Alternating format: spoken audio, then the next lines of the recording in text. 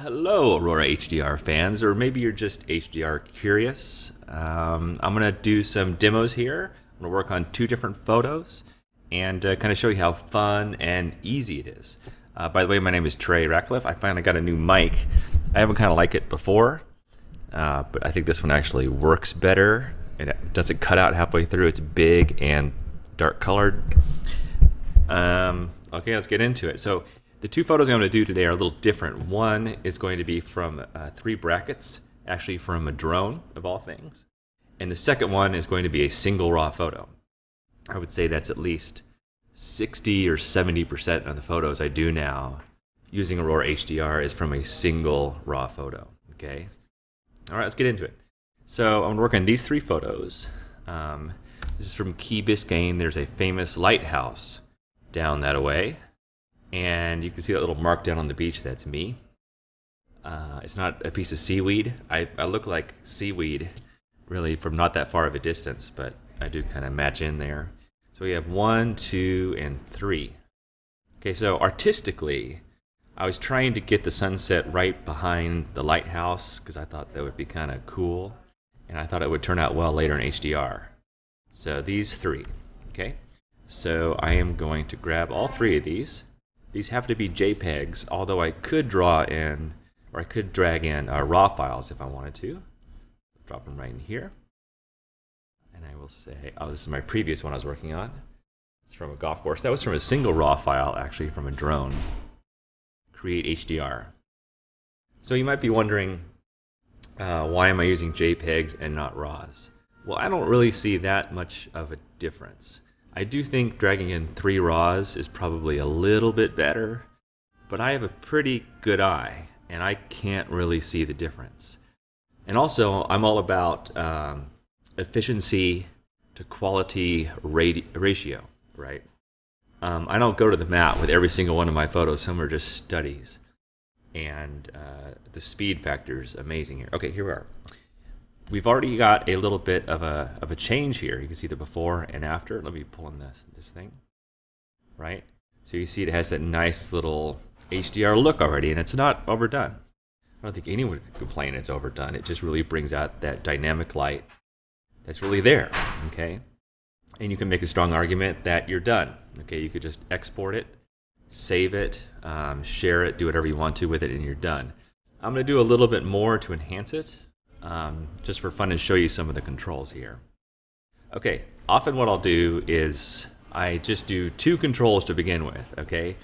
HDR Enhance, okay, which brings up the HDRness of it. You see, you can really see it in the clouds, a little bit in the water. Usually as soon as you get over 50%, it gets a little halo-y, but it still looks okay, I think. Still looks all right. And then Smart Tone is the second major control that I use here, okay? So Smart Tone is going to take all the dark areas and pull them up, okay? You don't want to make them too bright because then it feels really HDR-ish, right? I want to still keep some kind of inkiness in there, a little bit of darkness. You want to give the hint that it's green, you know, that they're not like black trees. Just giving the hint that they're green, when people look at it, they'll go like, oh, okay, those are green trees, or they're mangroves, or palm trees, or whatever, right? Okay, so it's already looking better, okay? So again, if we do this little slider, so you see it's like before, but now it's more intense. Once again, you can stop here, export it, say, call it a day, and enjoy your photo, okay? I'm gonna do a little bit more. This time, usually when I do these kind of demos, I start getting to layers, because you can do different things on different layers, like if you want part of the sky to glow, or you want this part to be really HDR-ish, or if you want to do some color contrast, or vignetting, or polarization, all the things you can do in this tool. You may want to do it just a part of the photo. There's so many options down here. HDR denoise, sometimes what I'll do is I'll make a layer and denoise just the sky. Because sometimes if you get the HDR a little too high, it gets a little noisy up there, this counterbalances that. Polarizing filter, HDR boost glow, top and bottom tuning, all super handy things. In fact, let's go ahead and do some top and bottom tuning here, as long as we're here. Let's take the exposure up a little bit, okay? Generally, This is something that kind of gives away a bad HDR photo, is if the sky and the ground are the same levels of brightness, okay? If the sun is up, which it barely is here, the sky should be noticeably brighter than the ground, okay? So this is a way you can set that up.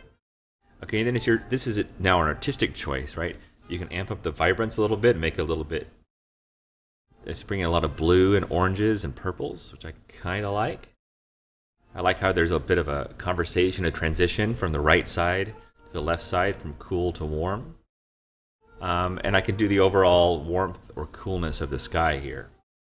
Okay, I think I'll move it a little bit more into the cool zone. Okay. Yeah, all these options. You have the full HSL. All of your favorite tools from Lightroom are in here. Even better, unlike Lightroom, this has layers, so you can do different things at different spots. Okay, but last, let me show you my little image radiance flavor. Okay, so I'm going to pull this up here. You can see how the more I pull it up, it gets a little bit more glowy. Okay, so I'm going to pull that up because I like that glow. And I'm going to pull up the shadows a little bit to bring back those trees. There we go. I like it. Okay. I could do more, but I'll just stop it right here, okay, because I don't want to overwhelm.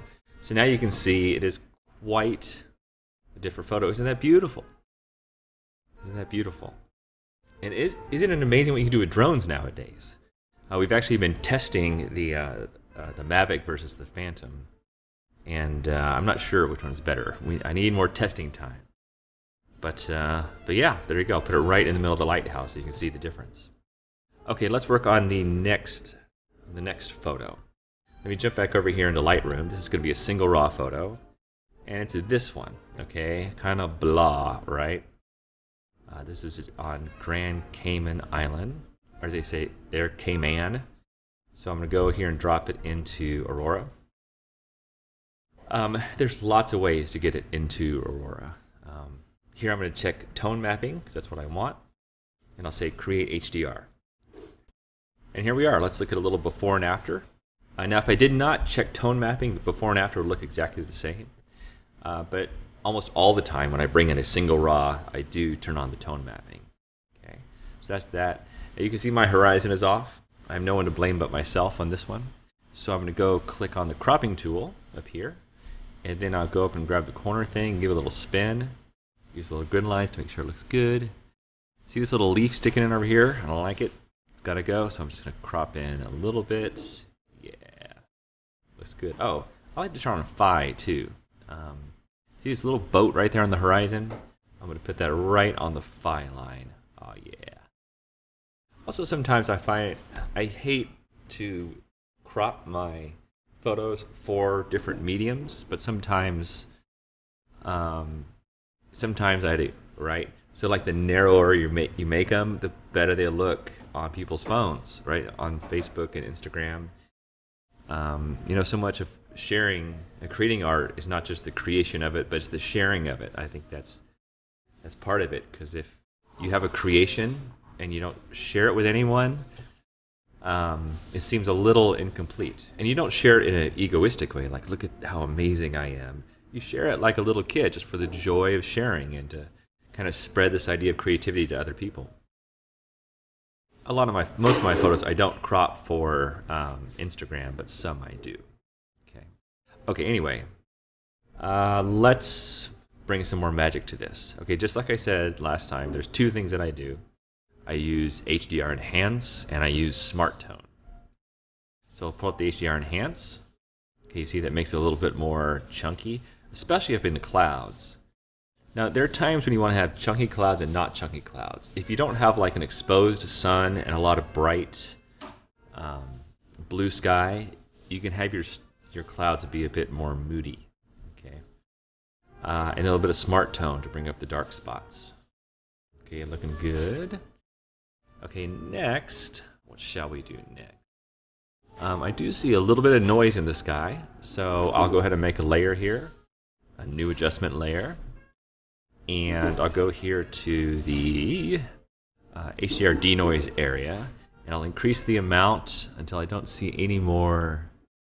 Yeah, that looks pretty good. I'll increase the smooth a little bit. And this HDR denoise is very powerful, right? Watch what happens if I amp them all up. See? Look how smooth the sky gets, right? And smooth the water becomes. This is, again, a creative decision for you. Maybe you want the water to be really smooth and silky like that. This tool gives you so many artistic decisions. That's just an example. You can see like before, you can turn on this little eye to see before and after of that one tool. Okay. So anyway, that's way too much. Let's just tap on the brakes there. Pull down the boost. Okay, it's looking good. Okay, now that I've adjusted the denoise to a good level, I'm gonna click the brush. Okay, and it starts out kind of small. You click the right bracket to make it a little bit bigger. Okay, and now I'm brushing through that smooth sky. And you can't really see what I'm doing here, so let me turn on the mask. Okay, so everywhere I'm brushing, we're gonna have zero noise. Absolute zero noise. All right, cool. Now let's brighten up the ocean a little bit, okay? It looks nice, it looks moody, but I want it to feel a little bit brighter maybe. So I hit plus new adjustment layer, and let's go to top and bottom lighting. We used that last time. I click on bottom. I'll increase the exposure a little bit, okay? I will maybe decrease the contrast so it's not so chunky. It's a little smoother. I'm going to warm it up. I'm sorry, cool it off a little bit. Over to the left, it gets cooler. Over here, it gets a bit warmer. So I'm just going to cool it off just a little bit. There we go. Maybe brighten it up even a little bit more. And let's adjust our center point. Okay, if I hit set orientation, see it's down a little bit. Let's just move it up to the horizon. There we go. Cool. You can stop again at any one of these steps. And let's see what we've done already for before and after. Click on this one, click done, and then click on this one. So you can see it's already a much just brighter and more vibrant photo. Kind of like it was when it was there. You know, your eyes are just much more sensitive than the camera. Okay, and finally, let's just add a little bit of glow, a little bit of soul glow. So I'll make another adjustment here, and go down here to image radiance, pull that up, and then pull up the vividness. Whoa, that's a little much. Okay, don't worry, we're gonna use a brush. Okay, we're not gonna make it look that ridiculous. Okay, so I'm gonna click a brush here, and this time I started brushing at 100%. I'm gonna drop down the opacity to like 47 or something. I'm gonna make the brush smaller. And I'm just gonna peek around these little clouds, okay? Some little clicks down here on the horizon. Everywhere I'm clicking, there's gonna be a little bit more glow here. You can't see what I'm doing, so let me turn this on. Okay. So I know that everywhere that I click here is gonna be a little bit more colorful, a little more full of surprises. I think it's important, actually, for your photo to be a little inconsistent, okay, and have little surprises here or there. You know, because as people's eyes move around your photo, you want them to be surprised. Like, oh, I didn't expect, you know, that to glow right there. It's okay to be a little inconsistent. It's not just okay, I think it's preferable. Okay, so let's do that. So let's look at the sky before and after this one. So let me turn this one off, on. It's got some more glow. In fact, I think I can do even more. Let's turn up that glow. Take it up to 11, amp it up there, even brighter, more vivid, pull up the shadows. Yeah, that's too much. I was looking for those blue parts of the sky. Okay, now let's go down to the water down here, the base of it, and make this glow. Okay, as I paint down here, getting a bit more glowy. All right, looking good. So before and after, looking good, looking good. All right. Well, I don't want to overcook it too much. It's already, you know, pretty well done. It depends on, you know, your own style. Maybe you want it rare, medium rare, well done. But yeah, I like it. It's pretty good. Quite an enhancement. Quite an enhancement. Fun and easy. All right. Well, I hope you enjoyed those little demos. If you've been using Aurora HDR for a while, I really encourage you to play with some of these new tools that you may not have used before. Try not to get in a rut of using the same tools over and over and over again. Like, you can do some really cool cross-processing tricks with tone curve, red, green, and blue. HSL, you can do very artsy things, and you can really change the look and feel of your photo. Same with color tuning. This kind of split toning cross-processing area can give your photo a bit of a film look while you're doing HDR stuff. So yeah, just have a ball. Don't be scared of the tool. Just because there's a lot of stuff in there doesn't mean it's scary. And remember, if you watched all this and you're like, wow, Ratcliff, that is way too overwhelming, you can always turn on this one right here and see all the different presets along the bottom. And just click a preset and you're good to go. All right. Well, I love you guys. I hope you are feeling creative today. You're feeling driven to create something interesting. And I will see you next time. Bye.